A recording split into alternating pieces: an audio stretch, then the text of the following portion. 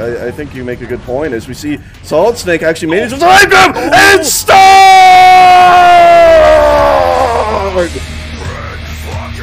Brick fucking wall was Stong right there, saving the day for Ex Machina, and that is a massive save coming out of Stong. Lewis, did you catch where he came from? Perhaps from high. It must have dropped on him right there. I think it was a high indeed. Usually where most of the flag kind of saves happen, just waiting on there, just for the flag to go on the stand. The easy shot shouldn't be missed, but we do see players miss.